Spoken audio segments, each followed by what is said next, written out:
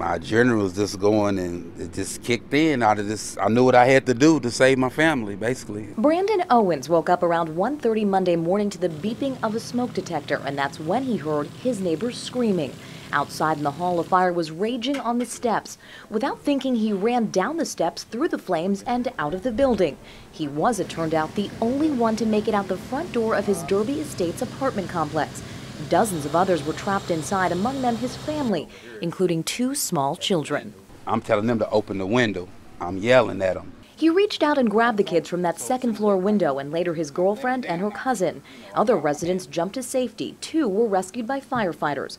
It's because, according to Major Chris Jenkins with the arson unit, the fire was intentionally set near the stairs where people would be trapped. It's 1:30 in the morning. Obviously, this act, it was intentional, so it's targeted.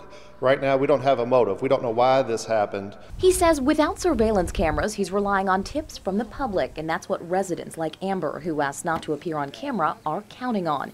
She had made it out of a second-story window Monday and returned Thursday, salvaging what she could.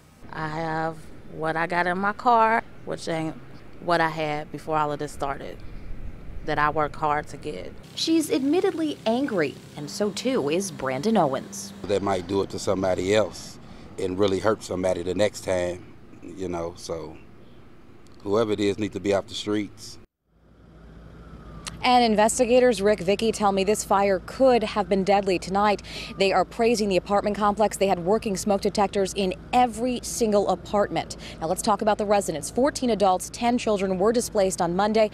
They have all been helped by the Red Cross, and many I spoke with are tonight with friends and family. That is the very latest from LFD headquarters. I'm Lauren Adams, WLKY News. All right, thanks, Lauren. Now, arson investigators are asking anyone with information or even anyone that might have been in that area to call their tip line. That number you see on your screen, 574-3721.